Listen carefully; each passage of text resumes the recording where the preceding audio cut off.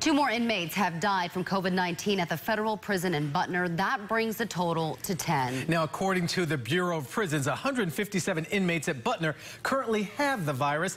Tonight, some of their families are frustrated, saying the prison isn't keeping them updated on their loved ones' conditions. CBS 17's Crystal Price is in Butner with that story. Yes, I've had several families reach out to me today saying that they've had to wait several days to get an update on their loved one's condition.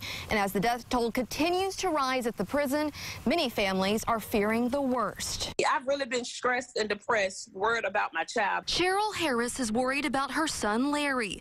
He's an inmate at the federal prison in Butner, and he's just been diagnosed with COVID-19. He called me on Wednesday stating that he could barely walk. He called me and said that he felt so bad, he just felt like he wanted to come home and die. She says it's been 1 week since she's heard from him, so she tried to get an update from prison officials. And he said he couldn't tell me anything. So I said, well, is he dead or alive? He said, I don't know, just call back on Tuesday. Someone should be able to tell me something. Harris isn't alone.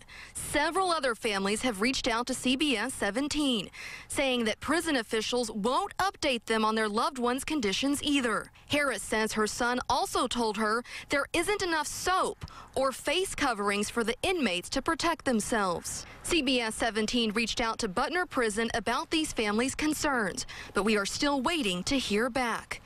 As the death toll rises at Butner, Harris says she's just praying her son is doing okay and that she hears something soon. It's very trifling to know that several inmates plus my child have caught the COVID-19 and they need help and they're not getting the proper help that they need. In Butner, Crystal Price, CBS 17 News.